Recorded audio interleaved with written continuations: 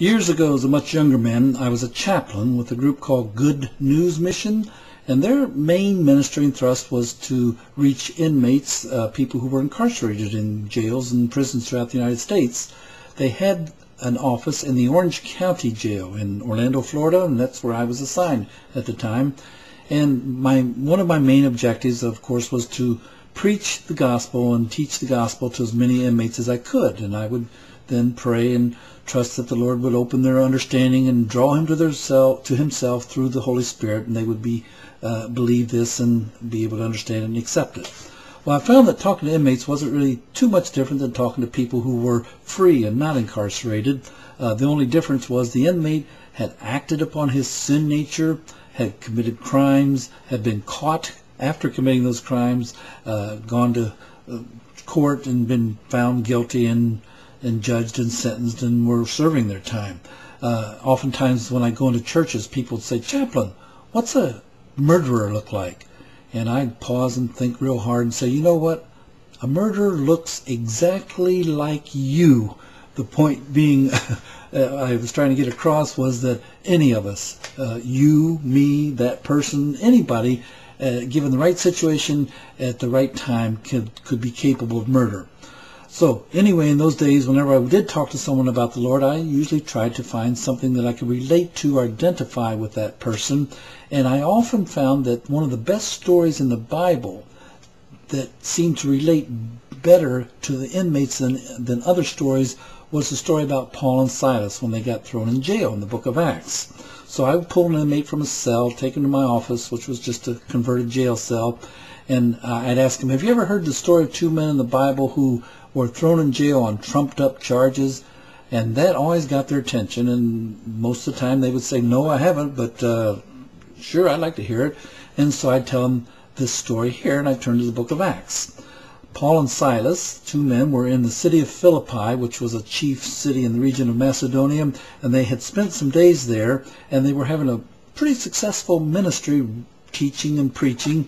And one day when they were on their way to prayer, they were met by this woman who was demon possessed, and she had earned a lot of money for her masters as this demon-possessed woman, telling all these divinations and so forth. And she cried out after them in a real loud voice, "These men are from the Most High God, and they bring us the way of salvation." And I've often wondered, wonder why this demon-possessed woman, or the demon, would say such a thing as that, because that was true. And the only thing I could ever think of was if today in church on Sunday morning, with everybody all dressed up and things nice, and the choir there and the preacher's preaching, and some disheveled, smelly looking, dirty, filthy person with bloodshot eyes and this demonic crazed look about him cried out, "He's right, listen to him." Well, who needs help like that? Anyway, we read in the book of Acts, as we went to prayer, it happened that a certain girl possessed with the spirit of divination met us, who brought her masters much gain by divining. The same followed Paul and us, and cried, saying, "These men are the servants of the Most High God, who are announcing to us the way of salvation." And as she did this many days, but being distressed and turning to the demonic spirit, Paul said, "I command you in the name of Jesus Christ to come out of her." And it came out in that hour.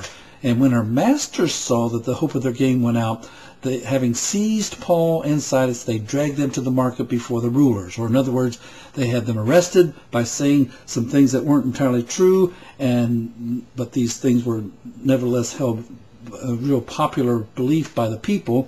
And we read that bringing them near to the judges, they said, "These men, being Jews, are exceedingly troubling our city. They're nothing but troublemakers, and they teach customs which are not lawful for us to receive nor to do, being Romans." And the crowd rose up against them. They had the will of the people behind them, and tearing off their clothes, that's Paul and Silas's clothes, the judges tore their shirts so that when they were flogged and beat, it went against their bare skin. They ordered them to be flogged. Now, flogging was actually to be beat with rods, and each whack with the rod left more than a welt. It would leave a great deep gash or cut on their backs. And the crowd liked that back then. So as I told this story to the inmates and we talked about it, they always had opinions about police brutality and issues that were related to that. They always seemed to get progressively more and more involved in the story and get into it, and they were able to relate to Paul and Silas, who had been beaten by the authorities.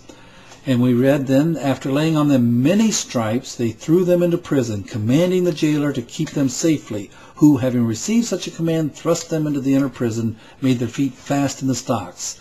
So here was Paul and Silas, not only beaten, but thrown in jail without any trial whatsoever, into solitary confinement and maximum security, and they put their feet in stocks, which were instruments of torture as well as confinement. Sometimes their feet were spread far apart, or their legs were, to inflict pain while they were in these stocks. So I then asked the inmate, well, here's Paul and Silas in this situation. If that happened to you, what would you think? What would you do? And believe you me, I often heard exactly what they thought and felt, and some of it was so rated that I just can't repeat it in a video Bible study, but to say the least, these inmates would get very into this and be angry. So I went on to read to them exactly what Paul and Silas did in that situation, and invariably they were shocked.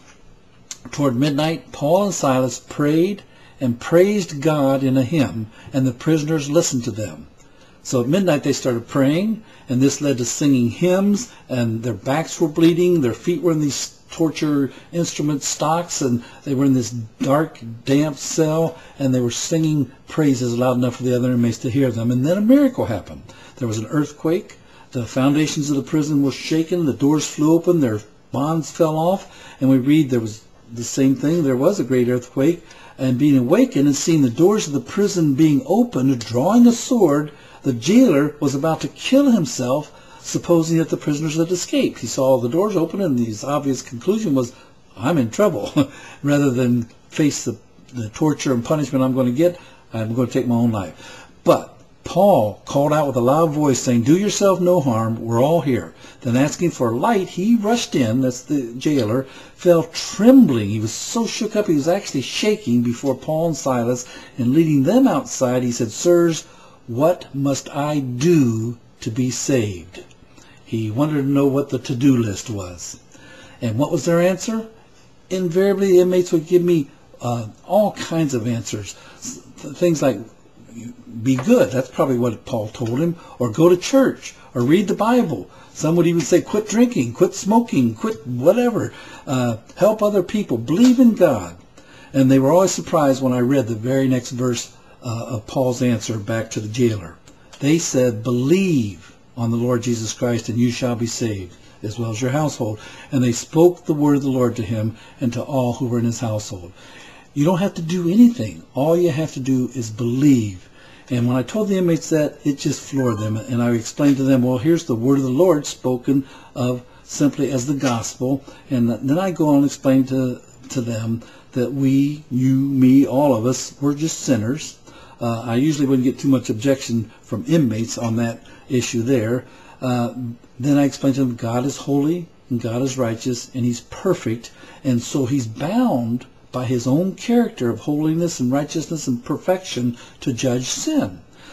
But then enters God's love, and he loves us, the sinner, you and me, so much that he decided to put Jesus Christ, his only Son, in our place to die for and pay for our sins. Our sins were placed on him, and then Christ gave us his righteousness.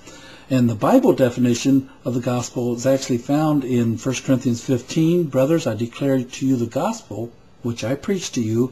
And then verse 3 goes on to say, for I deliver to you, first of all, that which also I received, that Christ died for our sins, according to the Scriptures, that he was buried, and that he rose again the third day, according to the Scriptures. And as I explain to this, I usually try to use a little illustration. I describe a cliff. Us on one side, and God's in his righteousness on the other, 100 yards across, 5 miles deep. Some people could run and jump maybe 5 yards, some 10, some 20, some maybe even 30 yards. But everyone would eventually fall short of God's glory. Then I would just simply explain to them that Christ has bridged that gap. It's his righteousness, his goodness, what he's done for us, not anything we can do that will get us to heaven. It's Christ plus nothing. So I know I'm going to heaven, not because of what I've done or haven't done or how good I've been or haven't been, but because of what Christ has done for me. This is the record that God has given to us, everlasting life. This life is in his Son. He who has the Son has life. He who does not have the Son of God does not have life. And God says, I've written these things to you who believe on the name of the Son of God, that you may know that you have everlasting life. And inmates often responded to this, and that truly is good news.